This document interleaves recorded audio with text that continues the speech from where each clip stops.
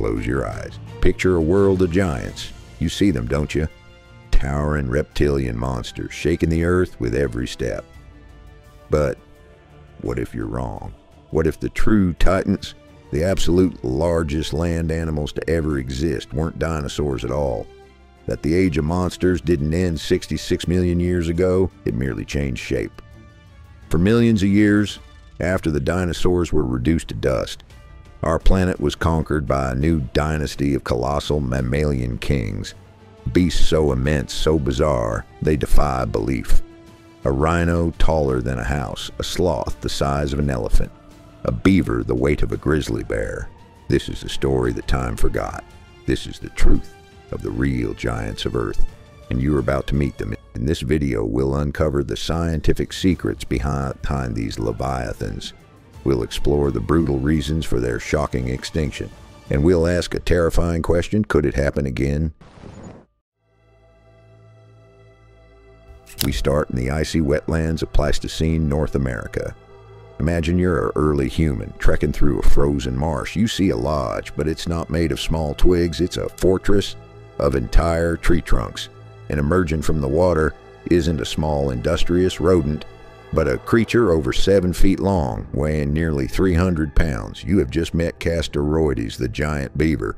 But here's the twist that shatters the illusion. This beaver might not have been a builder.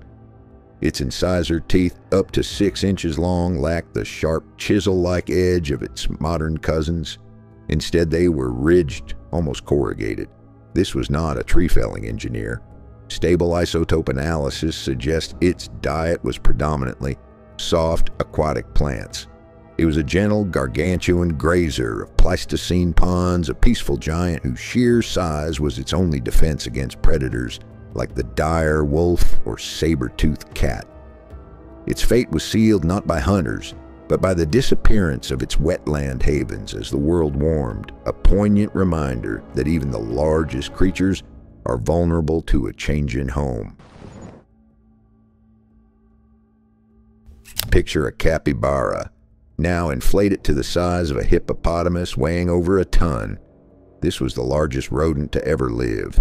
Its most fearsome weapons were its front teeth, incisors that were not just for gnawing. Analysis of its skull suggests it could generate a bite force comparable to a crocodile's. Scientists believe it used these terrifying teeth-like tusks for combat, for digging up roots, and for defending itself from the formidable predators of its time.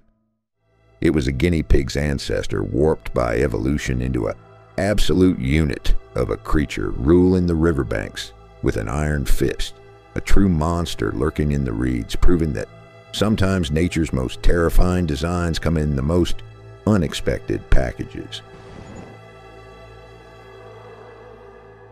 Now let's voyage to ancient Australia, a land that has always specialized in the bizarre, and nothing was more bizarrely enormous than Diprotodon.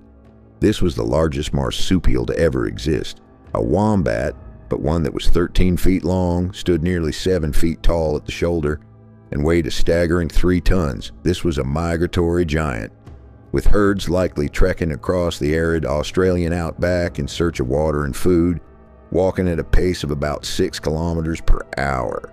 It had a bizarre, inward-angled walk on surprisingly small feet, but don't let its docile, oversized koala appearance fool you.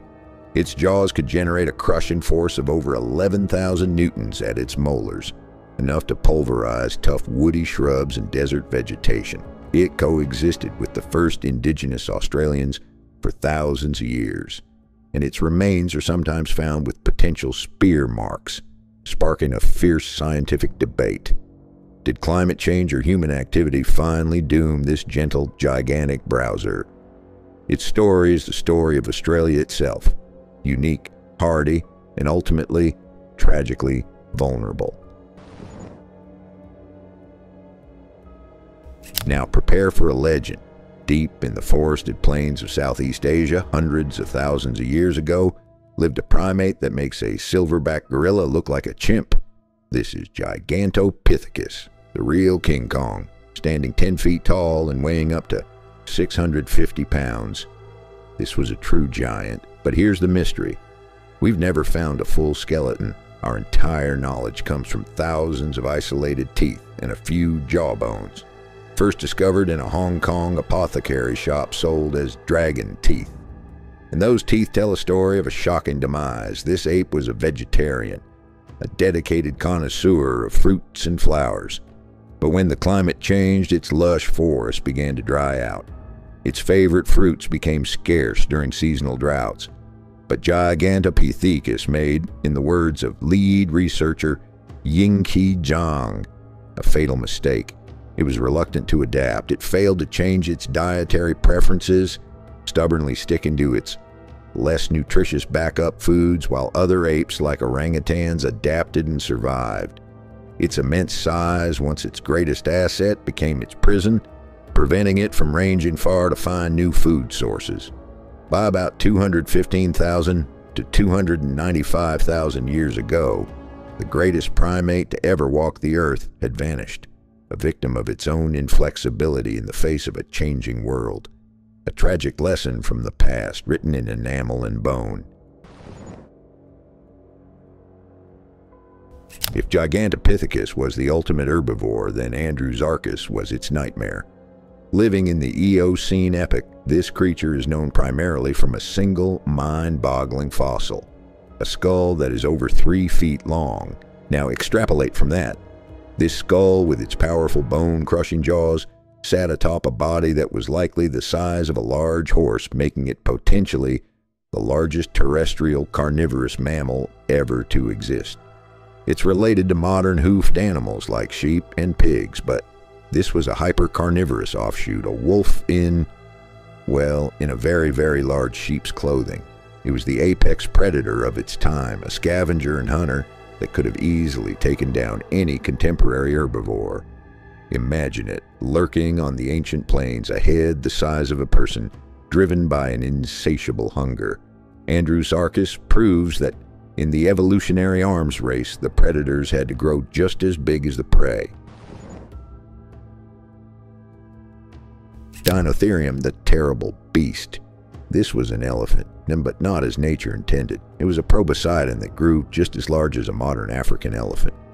But its face was a bizarre architectural nightmare. It had no upper tusks. Instead, it sported a pair of monstrous, downward curving tusks jutting from its lower jaw. What were they for? The 19th century theories were creative. Some naturalists thought it was an aquatic animal that used these tusks as anchors, literally mooring itself to a riverbank while it slept floating in the water. Others believed they were pickaxes for digging up roots or stripping bark from trees. The truth is, we still don't know for sure. This strange, magnificent creature lived for millions of years, a testament to evolution's weird and wonderful experimentation. Its very strangeness makes its eventual extinction all the more poignant. With Dinotherium gone, a truly unique branch of the elephant family tree was lost forever. We're now in the top 4, and we return to South America for one of the most iconic mega-mammals, Megatherium, the giant ground sloth. Forget the slow-moving, tree-hanging sloth, you know. This was a behemoth that weighed 4 tons, and when it stood on its powerful hind legs could stare into a second-story window. Its arms were equipped with massive claws, but contrary to old depictions, it wasn't a burly predator. It was a browser, using its claws to pull down high tree branches to strip them of leaves. But make no mistake, those claws could also have been used for formidable defense. We know early humans encountered this giant. Cut marks on their bones and their presence in human kill sites are chilling evidence of that interaction. For thousands of years, humans lived in the shadow of this gentle giant. Its extinction is a complex puzzle of climate shifts and human pressure, a symbol of the fragile existence of all megafauna when a new, intelligent predator arrives on the scene.